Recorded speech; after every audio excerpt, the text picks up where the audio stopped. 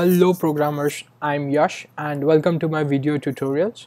So today we will be learning about user defaults in Swift 4. So as you can see, my Xcode version is 9. So let's get started. Here I have already set up a basic application layout. So I have a text field and a label.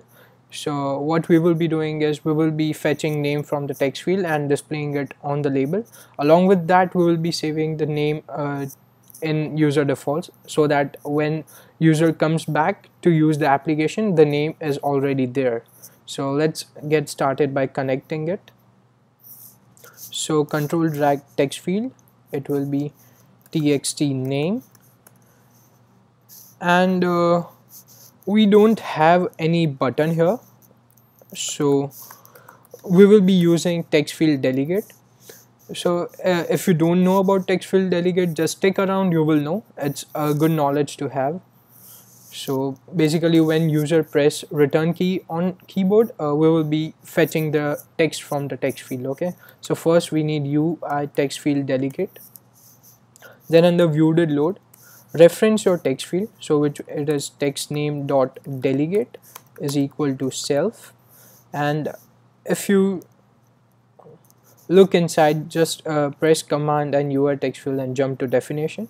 You will see there is a function called text field should return. So it is called when return key pressed. Okay, so this is what we are looking for. So just type in return and you will find text field should return. So one more thing guys, we need to give our text field a tag name so that if you have multiple text fields, you can reference which one you are looking for. So tag will be 1. So let's get started. So first of all, it will be okay, here is my pointer. So if text field dot tag is equal to 1, then what we need to do is we need to set our label. So it will be label name dot text is equal to text field dot text, and we need exclamation mark because we know that there will be text and we need to return true, just saying that there is no error. Simple. So let's try to run our application.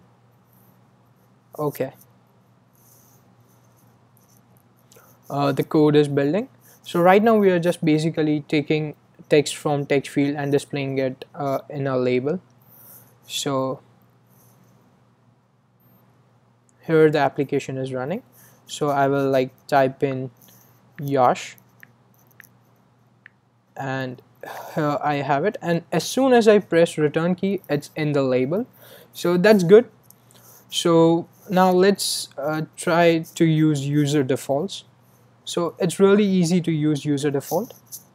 Just say after you are done with label name dot text, hit enter and say user defaults dot standard is equal to set value any for key string. Okay, so value will be text field dot text and exclamation mark, and for key will be just name. Okay, so we are done over here. And when view did load, so under view did load, just type in if let name is equal to user defaults dot standard dot value for key. Okay, so it will be key will be the name, the key which you gave here.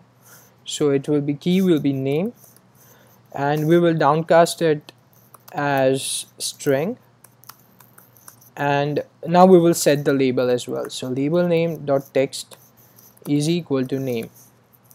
So we are good to go over here. So let's run our application once again, and the application is loading. And now I will type in Yash once again. If you noticed, it's written label right now. So I will just type in my name over here and I just press return key. Okay, so now we will stop the application. Okay, as you can see, we stopped the application. Let's try to get it from multitasking as well. So these are my previous test cases, anyways, so we don't have user defaults over here. So let's run it again.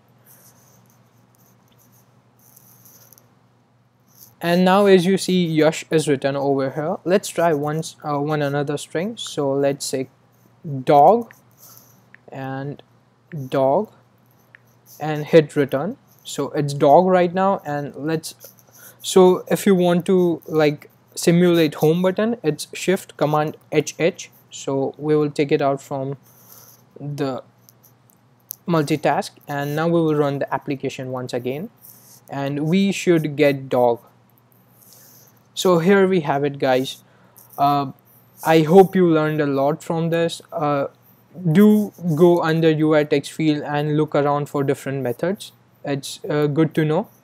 And as always, thank you guys. Keep watching and don't forget to subscribe.